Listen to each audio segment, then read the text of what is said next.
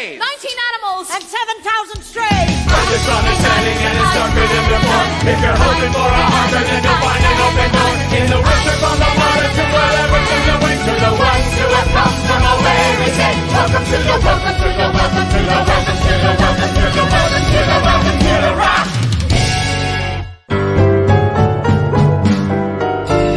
Pour yourself a cocktail, crack a bottle of wine. We're swinging with the stars without standing in line. Dishing with the divas, hanging with the hunks. Every time they hit the stage, they're all slam dunks. Sparkling conversation, inside information, a bona fide Broadway backstage education. Break out the bubbly, it's time for toast with your lovable, laughable, affable hosts. So hold on tight, we're hot to go on the Broadway Cast Reunion Show.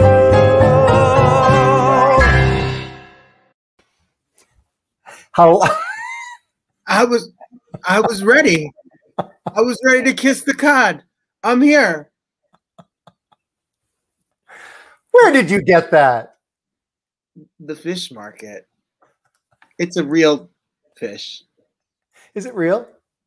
Oh, it sure is. The things I do for this show, Lee. I'm telling you, like sneak out of the house and go to the dollar store and the fish market without my permission. Exactly. Now I'm gonna have to figure out what you have to wash your hands.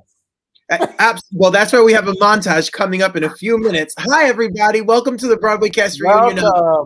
Come from How away. are you? Are you good, Robert? I'm wonderful. I know we're both so excited about tonight. I'm so excited. I mean, I'm always excited about these shows, but I'm really excited about tonight's show. And I've been listening to the cast album, cast recording, and I've just been like reading as much as I can. I mean, I was so moved by this, but I've just been like anything that I could find online. And it's just fascinating to me that this musical, how it came to be. For sure. Really, yeah. Yeah. So for those of you that have not seen Come From Away, I'm talking to the two of you out there. This musical is based on a true story. On 9/11, planes had to be diverted from the US, and 38 planes landed in the town of Gander, Newfoundland. And I believe, the girls will tell me if I'm wrong, that 7,000 people entered this town of 9,000 inhabitants. Yeah. So like that in itself is hard to wrap your brain around. And the locals in this town just embraced these passengers. And that's what the musical is about. And I'm really thrilled because we have the original Broadway female leads with us tonight. I'm very excited. So go on. We have spoken to so many people on a weekly basis. Lee and I talk to people on Instagram, and we give away tickets for tonight. And people have been so excited. There are people who have seen the show 15, 20, 30 times. It's a moving story, especially for people who lived through that time. And a story that I don't think without this musical being told, we would all necessarily know. So It's exciting to talk to them tonight. Right. I'm thrilled. Well, we've got a little montage of the musical that we want to share with you before we have the cast join us.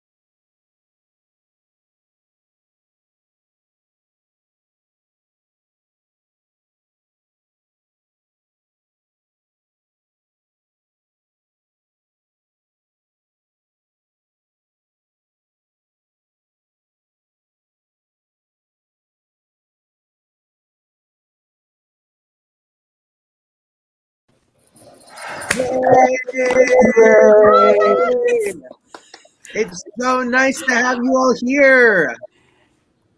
Hello. Hi. Hey. Wait, what's happening with Kendra? I don't know. I think she's frozen. She's having a moment. She's having a moment. Those that are very unenthused to be here, but then we know that's not the I know, case. right? Oh, she's back. She's back. Wait, this is so right. No, it's not. Well, hi. Hey, here. I think they're gonna It's like a deal game with it. show. Yeah. It's like Catch Kendra. How is everybody? Good. Good, healthy. Fabulous. Yes, good. Where is everybody? New York, Toronto. I think I'm the only one in New York right now, right? Okay. I think so. I was just in New York, and then I was just in a hotel Sheraton at the airport last night. Now I'm home Okay. in Toronto. Where's home? Toronto. Yeah. Okay. And Jen, You're muted. you're muted. We can't hear you. We're sorry. Oh. Okay. All Well, right. It's okay. we're going to work on it. Christian is on it, our trusty engineer. Petrina, where are you? I'm at home in St. John's, Newfoundland. Oh, lovely. Lovely. Yeah. And that's the first thing we need to do, Lee. You're lovely. But there's one thing I need you to understand. It's Newfoundland. What did I say? I think you said Newfoundland, which a lot of people say, but it's Newfoundland. Newfoundland. Like, understand? Newfoundland. Newfoundland. Got it. Hi, Kendra. Yeah. Yeah. There's Kendra. Yay. When we can Hey, hear can you guys hear me? Yeah, there you are, Jennifer. Good. So, Petrina, you live there, and how did this all come about? You becoming part of the Broadway production? My story is like an old Hollywood girl in the candy store at the right moment kind of story, which is funny. I was actually in Gander on the 10th anniversary when David Hine and Irene Sankoff were there doing their research and ran into them at the one coffee shop that isn't a Tim Hortons. And the person who was with me, the actor who was with me, was from Toronto and knew them and was like, this is so weird. I know those two people. And we went over and said hello, and they told me what they were doing. And I was like everybody else in Gander at the time. I was like, you're writing a musical about what? Okay, good luck. But we stayed in touch, and they saw me do a couple of things in Toronto while I was up there doing some work. And I was invited to audition and lucky enough to land the part. Wow. They were lucky. Yeah. Brilliant. I know opening a Broadway show in and of itself is thrilling, for sure. But obviously, this Broadway show holds a lot deeper meaning because of the story behind it. And what was that? Do you remember opening night? I know it's several years back, but do you remember that moment? I think the bigger moment for all of us was during previews or like we had an invited dress rehearsal where there were first responder families and docents from the 9/11 museum and things like that who were in the audience. And I think that might be the time when we felt that pressure. We were fortunate enough, all of us, to have followed the journey of the show from La Jolla and Seattle all the way through. So we had opened in many places and knew that the show would be most likely accepted well. So I don't think any of us were really afraid that it wouldn't go over well. Remember, Sure. Astrid and myself and Lee McDougall, who were all like Broadway newbies, were like, if this was any other show, I would be terrified tonight. But I'm just excited because we know people are going to respond well to it. But that night when we had the first responders and their families and the docents and things in the house, that was very special. And I think we all felt the kind of the weight of that show for those people. Got it. And I know you're from Newfoundland, but Jen and Sharon and Kendra, have you been since being in this production? Has the cast been there? We did. We all went to do a staged reading of it prior to our run in Toronto. And I don't want to speak for everyone else, but I know that you'll say it's true. It was one of the most exquisite experiences of our careers, of our lives, honestly. We just wanted to honor them. We wanted to make sure that they felt taken care of. And this is the part that I love to share the most. When we sing the opening number, Welcome to the Rock, there's a lyric that sings, I'm an Islander, as you just heard at the beginning from whomever that was singing. That wasn't the Broadway cast. It was so interesting. We were chatting and we were like, who is this singing? We don't know where you got this cut, but they sounded delightful. They just weren't us. When we sing I'm an Islander, when we sang that in Gander, they rose to their feet and started clapping and stomping their feet, in essence letting us know that not only did they approve, that they were so excited we were there, and we just lost it. We all started crying like immediately. It was one of the coolest moments ever. And anytime I sing that lyric now, I think of that moment. Wow. Absolutely. Yeah. That's Well, powerful. What's so interesting to me is that I'm born and raised in New Jersey. I saw the Twin Towers from school I was in that day, and with all the turmoil that goes on in this heavy storyline that's interwoven in behind Come From Away, it's a story that we never heard. With everything else that was going on at that time, the people of Gander that took people in and made people feel at home during a scary, tumultuous time in history, they never would have had the chance to have this story told in this way if it wasn't for you as artists and the people who wrote the story and put it up to be able to tell it. So that's a really special gift. And then we get to see some of the humanity, especially in times like now, that is existing in the world, I think is quite a gift to everyone who buys a ticket and sits in the theater. So thank you for being a part of sharing that story with everybody.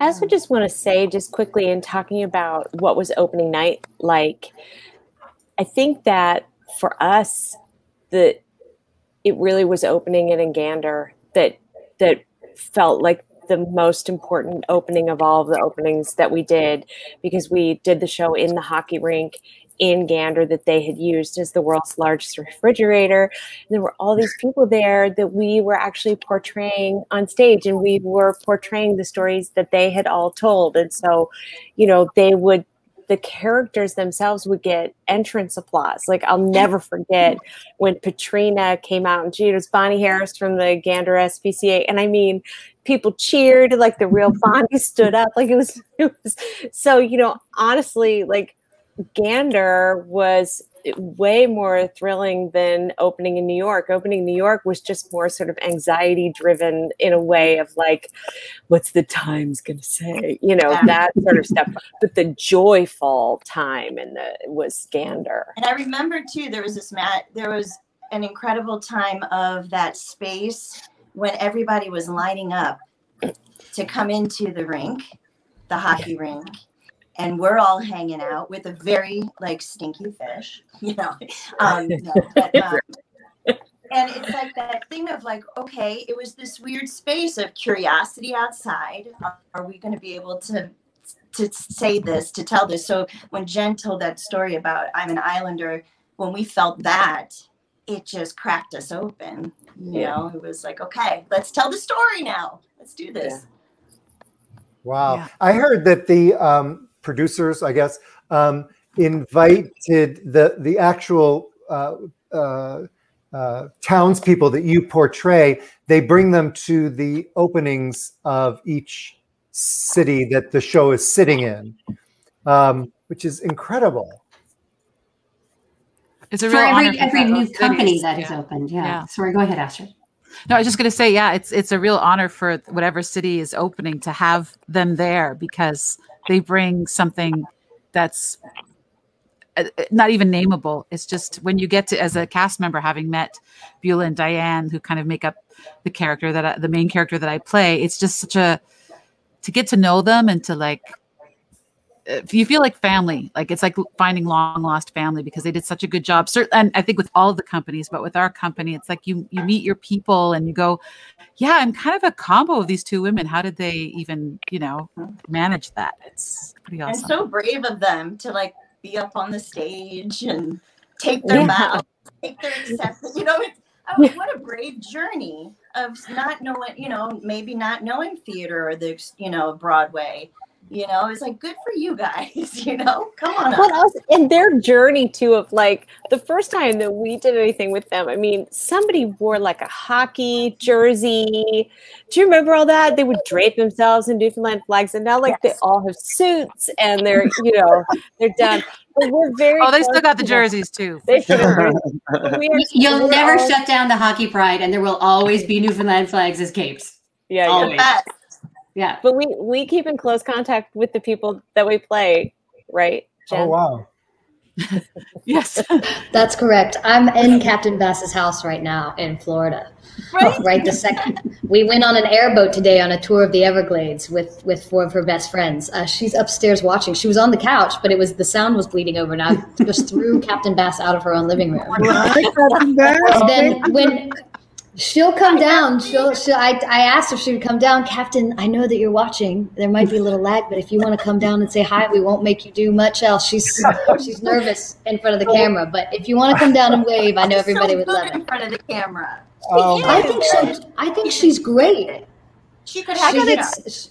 I got a text from her saying that my hair looked good during this. So when you first opened and you were on The View, the morning show, The View, Captain Bass was in the audience, and at that time, so this is 2017, she said she had seen the show 68 times. So now let her tell you.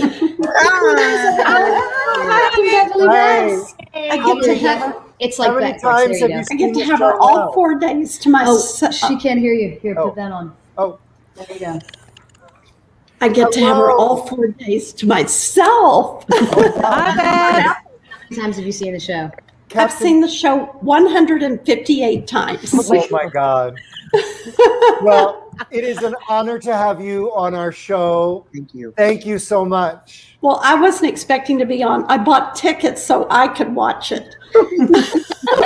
You're an original Broadway gal too, so there you go. You got to be here. Wow. Okay, here she is. Thank you. That was awesome. Imagine if all of us, if we were like, and actually, I have Diane right here. You look, come here. Come here. Oh my God. Can you imagine? You know, Brian. I know that. Don't be shy. I know when we started the show, we said we had, you know, the 5 original Broadway female leads with us, but there were actually 6. And Q Smith was to be with us, and then about a week ago, she realized that she was going to be in flight right now, but she did send a little message for all of you that I want to share. God. Come on, Caleb. Hey, everybody. Yeah. Thank you for having us. I so wish I could be there with you, but I'm there in spirit. I'm always there in spirit. Trust me and believe me. Hi to all the fans. Thank you for supporting us through thick and through thin. And hey, girls. Hey, Kendra. Hey, Jen. Hey, Sharon. That's my roommate. Sharon. Yes, I said it. And I know you all are going, no, Q, no. Yes, Q, why not? Huh? Why not? Okay. Hi, Astrid. Hi, Petey. Well, since I cannot be there, they did ask me to answer a couple of questions. One question is particularly favorite memory. Well, there are a few. There are a lot. But there are 2 that I'm going to speak on. The first, I'm going to give you a clue. Oh, it's so nice up here. Oh, the scenery is beautiful. What a great view. The view is so nice. You know what I'm talking about, girls. I laughed so hard that day until I peed on myself. Pretty much, I just told on myself. I don't care. But yep, You all know what I'm talking about. The second thing is the night of our first rehearsal for the Tonys at Radio City Music Hall. We finished our show and then we get on the bus going to Radio City Music Hall around 10:30 at night. And we were all like so giddy. We're like little kids. It's like, oh my God, we're going to the Tonys. What did you do last night? What are you going to wear? What are you going to wear? I'm going to wear a costume. Blah, blah, blah. We were like, it was like the best Christmas ever. We had to pinch ourselves, but that was a great experience. And on top of that, the actual performance of the Tonys, it's like a blur because I was so nervous, and I think I'm speaking for everyone. I think we all were so nervous. I mean, you know, we're pounding our foot hard. We're just in it hard. Welcome to the Rock if you come from away. Okay? Did I say the right line? I don't even know if I said the right line. Is it my turn? Oh my God, it's my turn. I said my line. Did I say the right line? Like, I was so nervous. We were all so nervous, and to get through that performance together was amazing. Well, I was so proud of everybody that night because I know all of our hearts were just racing so fast, and it was like the best Christmas day ever. It was like our dreams coming true. Those are good times. Good times. More good times ahead. So anyway, I will see you all soon. And again, I wish I could be there, but I am with you in spirit. And I will see you soon. Mwah! Love you guys. Oh, love you guys. Bye,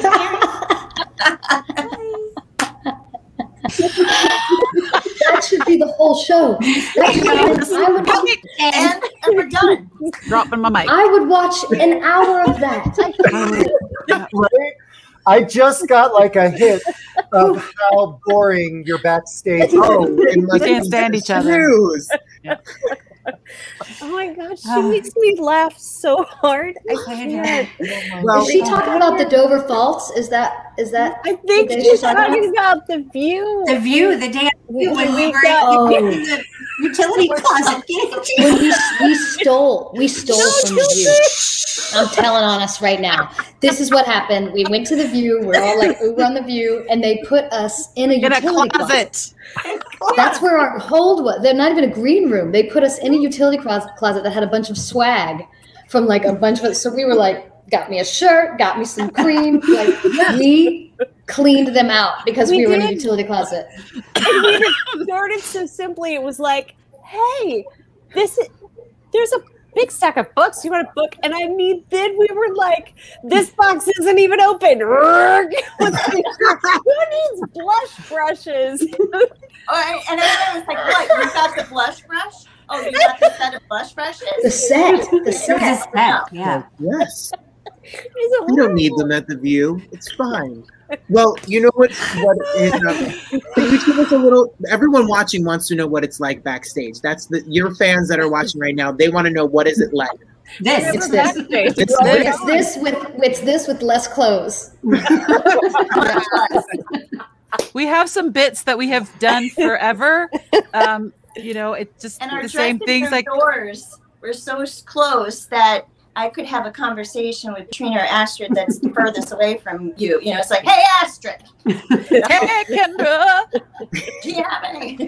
There's a lot of singing. A lot of singing. Oh, we're like, the Canadians are singing again. The Canadians will break out in song. The Canadians are singing again. Petrina's phenomenal at harmonizing, and I like to sing anything reminds me of a song. I just start singing. So yeah. I'm always lonely because Q is the last person to come up. She comes up at like 15 minutes till curtain and gets her wig on. And so I'm always in the dressing room. Close behind on that one. You're no pants. That's right. It's true. No pants. They'll call places, and she's no pants, and it's like, are you guys going down? I'm like, I think so. And one of the other bits that we do, just so for the fans, is that somebody will, perhaps myself occasionally, will say, okay, girls, good night. And I'll just start leaving naked. And then it'll always be like, oh, I forgot my shoes. Yeah, with just her scarf and like her bag, completely naked. And she's like, oh, darn it, I forgot my shoes. Now they know. Well, you know, speaking of your fans, a bunch of them have written us and have. There you go. Nick and Diane. Hi. Little ditty. I was just going to say, are they from the Ditty or are they different Nick and Diane? So many fans have told us their stories. I mean, we have fans of people who were so excited about today because they were supposed to see the show and they ended up actually donating a kidney to a loved one and missed the show. So this is their chance to see it. People who have went to the show and cried through the whole time, have seen it 25 times. Do you guys have stories personally of people you've met or experiences you've heard about that have touched the show? There must be people that have followed you and have intertwined that you have created a relationship with, even if it's just on stage and an audience. It's such a personal relationship. Mm-hmm. We have the best For sure. fans. Yeah. Yeah, our fans have been absolutely extraordinary. Yeah, the stage door was different. It was real. I mean, you had some conversations going down the line, you know. Mm-hmm. It was that was incredible. Probably one of the favorite parts of the gig too, you know. The great thing for me about it was always I would meet people from Newfoundland, Labrador, and they'd just be so proud and so happy and tears in their eyes and smiles on their faces. And you'd hear people who would say, oh, we had people at our house, or my uncle did this, you know, people who are connected. And I actually met a woman who was, we talk about a scholarship fund that ends up getting set up. And she was one of the very first recipients of the scholarship that was set up. And she's now an English teacher and a figure skating coach, and like just incredible to continue to watch the lives of these people who are connected to the show continue on. And I've met the woman who raised Ralph, the Cocker Spaniel, after he arrived where he was going. I'm friends with her, and I've met people from the zoo who knew Unga. Like, it's just incredible that there are still ripples all over the place of people connected to the show. It's beautiful. And then new connections being made. Sharon, you've got a good story about going down the line. You did like a love connection, kind of, not like romantic, but. I went out to the stage door, and one of the things that's really common is that people want to tell you their 9/11 story. So it's not really it's not so much like sign the program and can I take a selfie? I mean, there's plenty of that, but often people want to have a witness to what their story is after hearing this story, right? So there were these two women standing there, and they clearly had been crying, which is also normal, but really looked like, you know, eye makeup gone, like sobbing. And I said, you know, are you okay? And they said, our husbands died in the towers. And so we stood and we sort of talked about that. And they said, we didn't really know how to heal. And the show, we found it to be so truthful to our journey and, you know, all that stuff. And that what they had decided was that they wanted to go to Newfoundland and they wanted to meet the people in Gander who had done all of this, who had brought goodness and kindness to this day of terrible tragedy. So I'm talking to them and I said, you should go. It's great. It's so cool. They're very welcoming. I go down the line, sign. And I meet these two women. We're from Gander. We had people in our house. And I was like, hold on a second. Hey, come up. And so the two women from New York met the two women from Gander. And by the time I left, they had all exchanged numbers. They were already planning the trip. You could stay in my house. We can go over here and eat. It was great. Wow. That's beautiful. Yeah. That's beautiful. Wow. Wow. It's really such a testament of, you know, of when the human spirit is like magnified with goodness and graciousness, and it's hard to believe. When I read that there were 7,000 people that landed in Gander, a town of 9,000, you know, obviously it wasn't planned, and how they embraced that for 5 days and kept everybody safe and warm and fed and embraced. It's astounding. It's so incredible. Mm-hmm. Yeah. I remember in Radio City, Petrina, I remember you we looked out into the audience, and wasn't it around that amount? It was a huge amount of seats. And that was the first time I could wrap my head around how not everybody gets to see that view. But when I saw that view, I was like, wow, that's incredible. Like mind blown. Your mind, Radio City seats like 9,000 people. And someone had just said that over an intercom or something. I was like, oh my gosh, you guys, that is how many people were in Gander. And you look out and you see tiers and tiers of seats, and it goes on for days and up for days. And you realize just how many people that is. Wow. Does anybody know like how the air traffic control chose Gander, like as opposed to Toronto or a major airport? Well, it's a very big airport. It was for refueling, so it could handle a lot of. Okay. It has a big runway, so it could handle that amount of planes, and because it's a remote place, and probably anybody want to chime in other reasons as well. Gander is still the very first point of entry for a lot of international flights if they're having medical emergencies or anything like that, because it was built during the Second World War to accommodate the military. So the landing strips are very long, and they can take these bigger jets that have hundreds of people on them. That's why they landed them there. And I think definitely partially because it was remote, and if anything bad happened, it's better that it happens in a small remote place than in a highly populated city. But it is just in terms of how long it takes you to get anywhere, the first port of call. So it's the first place to stop that has runways that can take those planes. Awesome. If you have questions for the cast, please send them in, because at the end of the show, we take your questions and we ask them. So please make sure you send them in the comment boxes, and maybe we'll choose one of yours. Just wanted to let them know. Send them on over. I just have to ask a completely off-topic question to Kendra. Kendra, when you were touring as Glinda in Wicked, didn't you play the Pantages in Hollywood? Yes. I saw you. Oh my gosh. And we can officially say that's over a decade. Oh my gosh. Yeah. That was adorable. That was like a pure fan moment, Lee. I saw you. Nice. Oh my gosh. Yes. So how has everybody been during this year plus? And what have you been doing, and sort of like, what's your takeaway? We always ask this because it's amazing what people share. We can just go around the screen, Sharon. Or Sharon? No. Oh, Q would love that. She calls me Karen, as you heard, and now my kids do it. It's hilarious. It's true, they hilarious. do. He was doing it the other day. Yep.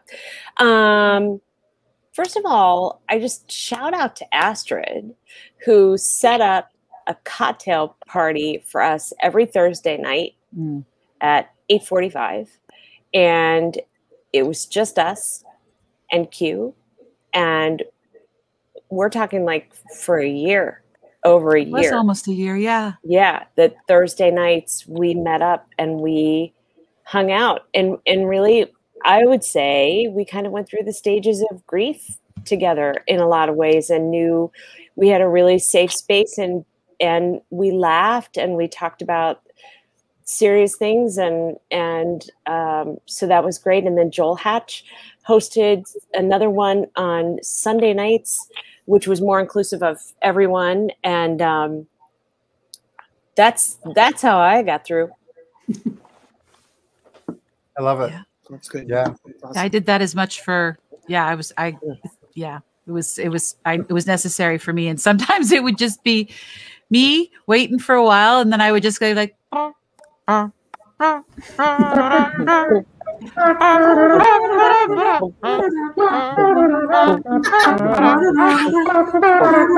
a rule that no one is weird alone.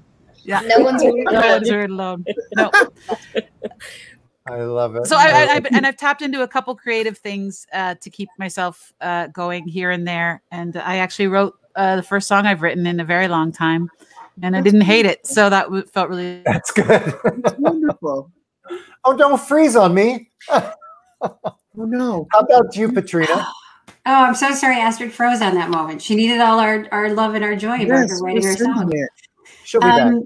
I came home here to Newfoundland, and we have been in the fortunate place of, because we're a small island with a small population, COVID is here, but not to the degree that it is in other places. And during last summer, we were able to live pretty normally. I mean, there was no live theater or anything like that happening, but you could go downtown and sit at a restaurant outside with friends and all that kind of stuff. So I've been here and just kind of getting my house back in order. I haven't lived in my house in years. So I've been kind of reclaiming this space as my own and doing some stuff like that. I did a little teaching at a university. I wrote a show and did a one-woman show, and just keeping busy doing things. There was a TV show shooting here. I had a day on, just, again, we were just very, very lucky to have things able to happen here. And I know that puts me in a really privileged place. And I'm very, very grateful that was able to happen. Also, Petrina's famous, just so we're clear. Just so we're totally clear. We call her the Julia Roberts. As for Petrina, we were joking with Kelly here about how it's all your fault that she ended up with so many things in the show to do. Can you tell us that story? That's amazing. Kelly Road is the Bonnie in Australia. This is what they're talking about. Because I'm a jerk and I don't have any patience. And when things would ever slow down and they were like, okay, how are we going to do this? And everybody else, everybody was so in their own, like, oh, I have enough to do. I'm too busy. I was like, I'll do it. Just because, mostly, honest to God, people like to pretend like I'm generous. I'm like, no, I have no patience. And we're wasting 15 minutes trying to figure this out. I will do it. Please let me do it. So I end up, like, the very first transition into the very first playing that we do, I moved 4 chairs and put on a coat. Which is a lot. Put on a coat. There are 12 And so chairs. everyone who plays that role is like, what does she do? What do you want me to do? Well, 4 chairs and put on a coat. Yeah. Well, that's what when I watch the videos, I'm like, the blocking of this show and remembering what character, that is a whole special hour in and of itself. You guys really are. With the swings. You should have that with the standbys. Oh my God. Oh, God. I don't know how they do what they do. They have so much in their heads. Kendra had a lot to do too. Yeah, no, I'm like, talk about forcing you to stay in the moment, because your brain drifts and you're like, everyone's, all of a sudden I'm looking at Jen and I'm like, why are you looking at me? And it's because I'm going the wrong way, And then it throws you off because it's such an orchestrated show from the first downbeat. I mean, it is in its own, it's in a rhythm, and if it gets jangled, you're out of luck. Yeah. So I respect the swing so immensely. Mm-hmm. What I'm so moved about the show, continue about the show, it's not just, there are other major topics in the show besides just 9/11 and what went on in Gander. I mean, you guys talk about race and sexuality and religion, and there's so many prevalent topics. Because we were talking about 9/11 being 20 years ago, and as a school teacher, my 5th grade students were not even a thought. So it's something so foreign to them. But the show, regardless of your age or where you are from, there's a universal theme throughout it about people and about families and coming together. So if you're watching and the show's coming to your town, or you can come to New York, there's a lot of some good nuggets of love and sweet moments throughout the whole entire event. Yeah. Jen, did you want to talk about your year? Well, I want to kind of echo what Sharon was saying, and it was delightful to stay connected with this group of people. We also have a text thread wherein someone will put a picture of their families or their thought of something, like every single day. We have maintained a very, very close relationship, and these people have felt very much like family to me for the past 6 years now. But during this pandemic, I felt lifted and supported and seen and held, and I just want to thank you, ladies, for continuing to show up no matter how sad I was or what was happening in my life. You all held me with such love and grace, and I'm so, so deeply grateful. Family. We're family. It's really wonderful. Have they announced when Come From Away will reopen? I know they're starting to announce Have they given a date?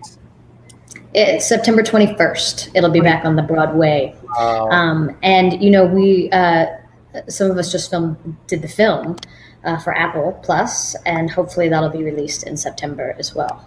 You know, I love that they are releasing, you know, Broadway on these platforms because the reach is incredible. I mean, you know, we are lucky because we get to see Broadway shows, we get to see shows on tour, blah, blah. There's a large portion of our country and around the world that have never, Robert and I were chatting on one of our pre-show Instagram lives with this kid in, is it Wales, Robert? Wales. Huh? Wales. In Wales. He confirmed. Yeah. How does he breathe in Wales? Classic. And he's never seen a show. Oh, wait. And he loves musical theater and he's never seen a show. Anyway, Maggie. and then this week he popped on and he got tickets to see his first show in the West End. Yay. That's awesome. Yeah, he comes from a very, very, I think a very religious family, and they are not, you know, they're not all about the theater, and he's going, and it's very exciting, you know. But I love that theater is becoming attainable to everyone. I think that's incredible. Yeah, I agree, Lee. Yeah, absolutely. Yeah. And the more shows that are out there to watch, the more that happens. Like I remember seeing the movie version of Annie as a kid, and that's what hooked me on musical theater. I was like, oh my gosh, this is the thing. I love this thing. And then anything else that came out after that was any way near in that vein, I was like, more of this. So it's great that people with Carol Burnett, right? Yeah. On the elephant at that. Wow. We have a question from Cincy Sarah. How easy or hard was it to switch back and forth between characters with different accents and stories on stage? Who wants to take it? It was hard. Yeah. The end. My contribution. Next question, Cincy Sarah. No, I think it was a definite. I mean, we were working on our craft for sure. I think of just again that staying in the moment of switching, and you know, a body. You kind of started memorizing that feeling, don't you think? You know, you could kind of tap into the feeling of it, and but yeah, there was some messy moments, you know. Well, this is somewhat unique, you know, when you're cast in a show, you know, you're cast usually as a character. And you know, for the show, and so this is pretty unique in that everybody played multiples, you know, which is not something you see very often. No, it is a wonderful challenge, but the beautiful thing about it, if I can just big up my cast a bit, is that I would look at somebody and they would just be that other person. Like I would often feel like Caesar's Ali, and then he's Kevin J, and I'm like, oh yeah, I'm having the scene with the same actor, but it feels like a different guy. Like it felt on a cellular level, like people changed a bit in front of you. So the magic of storytelling, and then always the audience provides that magic. I mean, if I say I'm a rabbit and I hop around stage and it's important to the story, you provide that I'm a rabbit. So if I'm say, hey, hi, I'm Beulah, and the voice changes a bit, or that I'm Dolores, then it's the audience that provides that extra piece, because we're still wearing the same stuff. Mostly we look pretty much the same. We didn't have time to like get a buzz cut and then glue hair back on. So it's it's kind of a, and spoiler, there's a rabbit in the show.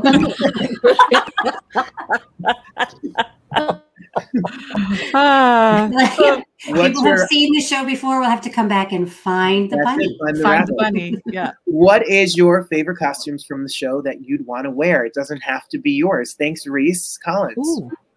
Easy. Annette's vest. Oh, yeah. I get so much flack for that vest. Every time I think I look cool, there are moments in the show where like, oh, I think I look cool. I feel cool. I look down and see that vest and I'm like, no, you're not. And there is one little face in that fabric that I swear is giving me stink eye. Like sometimes I'll be like, don't you? It's a vest with a bunch of different faces of. They're dolls. They're dolls, aren't they? Are they? I always think of them as. I don't see it as often as you all.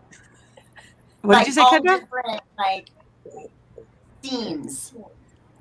Yeah, it's like It's a Small World on a vest, kind of. Yes, totally. If you will, which I will. Yeah. And is it original from La Jolla, Jen? It is. I have the same vest. I mean, why would they change that? Yeah, they're like that's going to Broadway. You know, Captain Bass gave me her actual captain's jacket that she wore when we were in Seattle. It was gorgeous with like red lining. And because of the red lining, I could only wear it on stage once. Like Chris Ashley was like, oh my God, we kept just looking at this red lining. But then she had to ask for it back because she was making so many appearances. Isn't that right, Captain?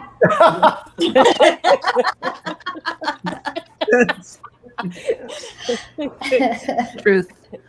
I sometimes look down and I realize I am dressed like Beulah. So, you know, my costume is so comfortable.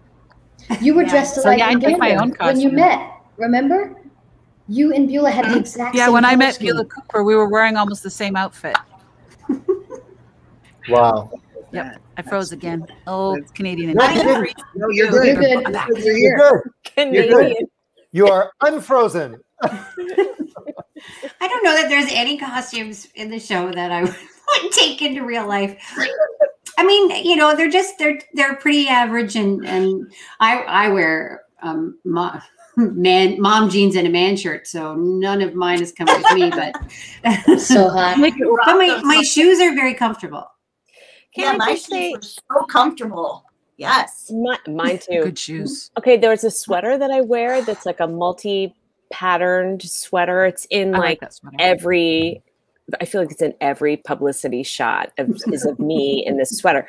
And Tony Leslie James, who does the costumes, we were just talking about this, and she said she bought that sweater off of eBay, and it's her most hated costume piece because there's only one of them. And Chris is like, Diane has to wear that sweater.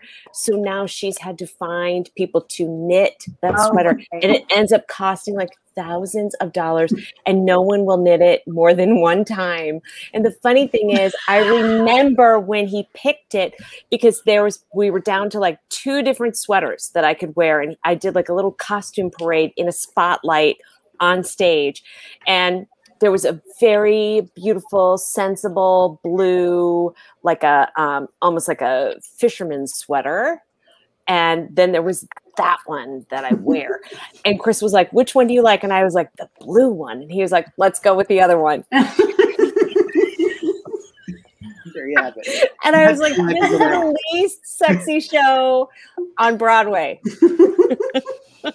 You don't think? I think we all no look lashes. really sexy. No need for lashes. No lashes. Okay.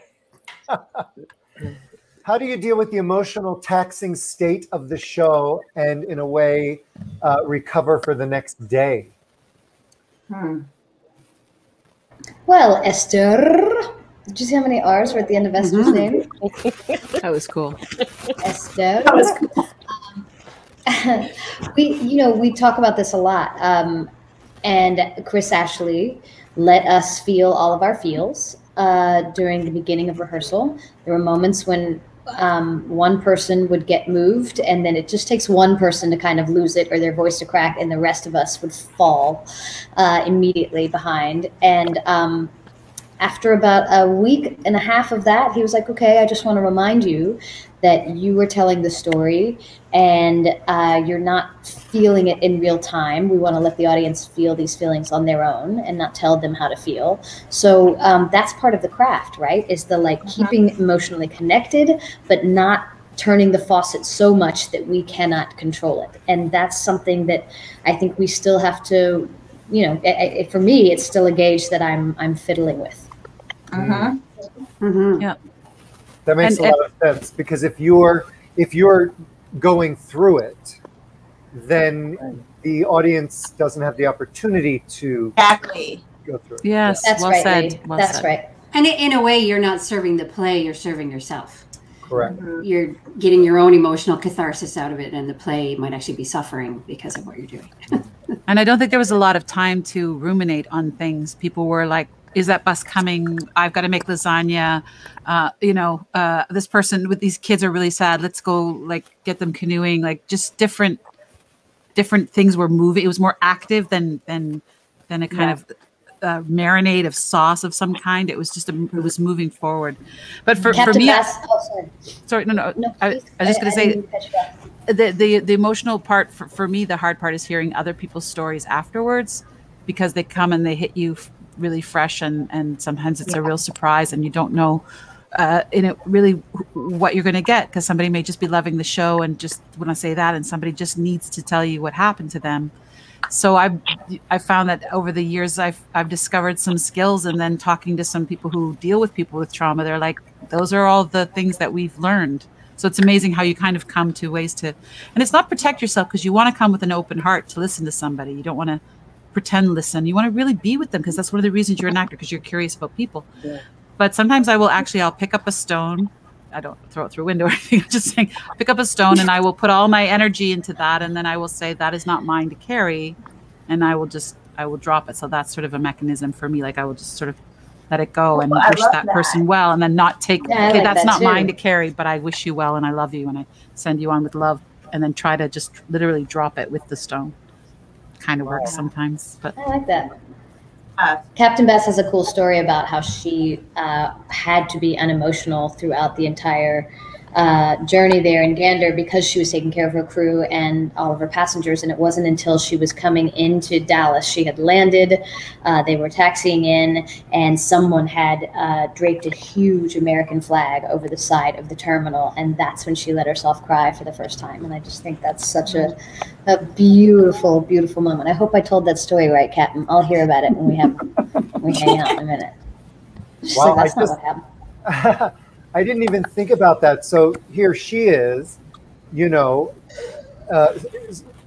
stranded in a foreign town, like 7,000 other people, but she's responsible for her crew and her passengers. 100%. She did not stop being captain of that ship, of that aircraft, until she got them safely landed where they were all supposed to be. And she didn't really get to see Gander until she went back to, She stayed by the phone. She was just like trying to get information to relay back to her crew and to her passengers. Yeah, she's a badass. Well, how much time did you have with these people prior to opening the show, if any? None. They didn't want us to do an impersonation. I think that they just cast the show really well, so we were all pretty close to type. And pretty close to our characters, and I think that was kind of the most interesting thing when we were meeting everybody. We were like, "Oh, it's the writing is that good that all we really had to do was embody it." But like the first time that I met Nick and Diane, we were in the lobby of the La Jolla Playhouse, and the show had already opened because her grandchild, Diane, I can't remember which it is, was graduating, right? And so she was not late, but she came after we opened, and I met her in the lobby, and she said, "Well, there you are," to me. And I was like, "You're Diane." And we gave each other a big hug, and then they proceeded to tell me this whole story about this thing that happened where they went to this Screech Inn and they had a fish, and I wasn't going to kiss that fish. Well, I did kiss a fish, and then he said 2 more beers, like told me the whole story, had not seen the show yet. And I was like, what do you know? And so that was just the most fun and nerve-wracking. The first time that your real person sees you play the part, I was literally like, I'm going to pass out and fall off these chairs and hit my head and die, probably. Rumor has it, sadly, we have our last question from the audience, and I hear it's a good one. Astrid, I like seeing you read them. Astrid every time goes like this. I know. I could do this. That's okay. You're adorable. I'm just going to tell you, 2 weeks ago, we had the My Fair Lady cast reunion. We had Rosemary Harris on, which was such a dream. Oh, wow. And every time someone asked her a question, she said, "What?" Yes. It was so cute. I'm so stealing that. I'm going to do it on every Zoom from now on. Mark, so Mark emailed because he hadn't received his link to watch, so I'm glad he got online. Hi, Mark. Did the experience of Come From Away change you as a person, and if so, how? We could go around. Let's just go around. Let's start with Jen this time. I could burst into tears. Yes, it continues to change me. It's just a lesson in being my best self. Like I want to be my best self for these people. I want to be my best self to continue to be an ambassador for the show. It has changed the way I look at friendship and life and how I treat myself and others. It has changed me profoundly. Beautiful. Yeah. Kendra? Yeah. I feel like my curiosity of people became even stronger, and my empathy, the honor of hearing stories, and having my son with me during this time, having something to show that something that's so important to tell this story, and you'll sacrifice things to be able to have a chance to tell this story about kindness. It's what Jen was saying is, you know, it's like, how do you be your best Ganderite, you know, or how do you, I constantly still, when I'm in traffic, I'm like, gosh, this is not what would go down. Gander. You know, but it continues. It's just a reminder of how selfish everybody was. And I continued, yeah, it continues to make me be a better person. That I'm not always, you know, it gets you back on track. You know? Yeah. Astrid? Yeah, all of those beautiful things. And I think Jen has said this before too, and I feel this too, like any edges that I had feel like they've kind of been smoothed off by this show. Nice. And I never thought I would have done any show this many times and still hear the Baron at the beginning of the show and be so happy to step out on that stage and tell this story. It's just such an honor. And then also, and it's not just because these ladies are here, I am so lucky with the friendships that I've gotten. And, you know, you do find your tribe sometimes, and you get to be weird, and you get to be vulnerable, and you get to get mad, you get to get forgiven, you get to do all of it when people are, because the story is so great, you get to go play these beautiful lights that you want to be that too. So, because sometimes when you're in shows where you're supposed to hate each other or something, like there's a lot of aggro, that can kind of bleed into a company. And when you have a lot of love, it's I just love these women with all of my heart. I love you guys. So, and thanks for having me. It's been great. Oh my gosh, what a pleasure. These are so fun. Oh my goodness. Everything that has been said, absolutely. I think it is so important to have something that reminds you that we all have the capacity within us to be kind. And we can be our best selves if we, raise to the challenge. And it's so easy not to. It's really easy not to. It's really hard to do. And all of these women have a massively special, huge place in my heart. I'm so grateful for every one of them, and everybody in the cast and the company, the whole entire group of people. They've amassed this group of people who are all just, everyone is wonderful. There's nobody who stands out as that. I'm good at that one over there. It just doesn't exist at all. And on a very practical level, it's completely changed my life because I moved to New York and was on Broadway, which was not at all on my radar for where my life was going to go. Like, I'm a woman of an age. I was not thinking that at this, mature point in my days, I'd be making my Broadway debut. And it happened. And it's because of this show. And I say this a lot, but it's still so true that there's a line that Sharon says in the show towards the end about the Nick and Diane relationship. She says, we never would have, I'm paraphrasing, but we never would have met if this terrible thing hadn't happened. And that hits me every time because I am always aware that this incredible opportunity in my life exists because something really, truly, horrendously awful happened. And people died, and there was incredible sadness and tragedy, and there still is in people's lives. But it, for me, has turned into the greatest opportunity of my life. So I always feel like I owe a debt of gratitude to anyone who was affected by the events of 9/11. And I'm so honored to be one of the people who gets to talk about it in a different light and shed a different kind of context on things that happened, that there was goodness happening, and not just in Gander, in places all over the world, and especially in New York. There are tons of stories of people who just opened their hearts and their minds and gave of themselves in that time. People were kinder to each other. So it's just such an honor to be a part of the show. And then one last thing to cap it off, that I'm a Newfoundlander and I get to go on stage every night and tell Newfoundlander and Labradorians to be proud of themselves, which you don't get to do very often, which is amazing. I love it. How about you, Sharon?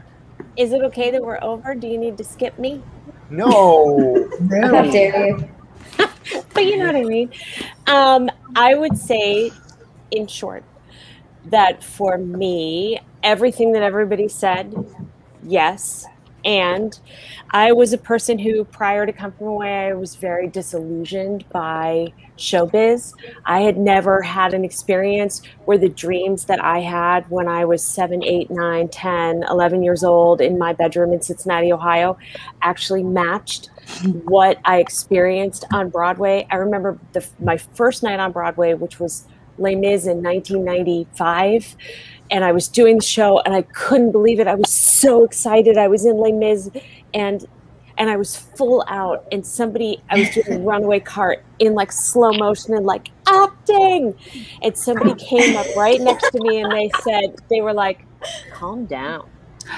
Honey, oh, that's wrong. What a bruise. Oh, man. And the thing about it is there is that.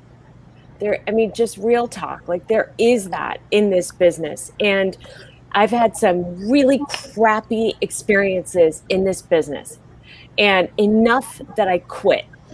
I was like, I can't do this anymore. My heart is too tender. My dreams and beliefs of what should happen in this community of Broadway are too, nothing can live up to what I believe should happen, and I'm never going to get an original role on a Broadway show, and all of that, like that talk. And I literally, like, I remember watching New York City in my rearview mirror thinking, that's it. And then it like came and got me and brought me back, and then I had this, and I just think, what a gift. So it gave me hope where I didn't have any anymore. Wow. Oh, my goodness. Yeah. I love Wow. you, ladies. Jeez. You five. I cannot thank you enough. Giant bolts of sunlight to all of us. Yeah. Watching here tonight. So thank you for sharing your hearts with us. So beautiful. And a Thank you, pleasure to gentlemen. meet you all. Thank you, guys. Thank you, thank you, thank you. Love you, ladies. Be well. Where's my camera? Bye. Oh, I don't know how to leave. Well, you can stay forever. They all can. You know what I find so interesting, Robert? When we do the last question, yes, randomly we choose, let's go in this direction, let's go in that direction, and it's always perfect. Perfect. You know, perfect. Just the through line is always perfect. That was beautiful. Beautiful. Yeah. It shows you, you know, I don't know what it shows us a lot of things. I think there's a lot of lessons to take away from tonight for sure. Yeah. Oh, for sure. This is one of those, you know, episodes that I'll have to replay over and over because there's so much, you know. Yes. Thank you, Robert, as always. Thank you, Lee. We're so excited.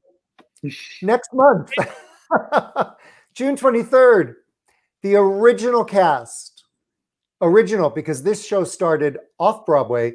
Many of the cast also are the original Broadway cast of A Bronx Tale, including the writer, Chaz Palminteri, is going to be with us. Here. Right here. We're excited. June 23rd. There will be another June show before that. We're just waiting to confirm.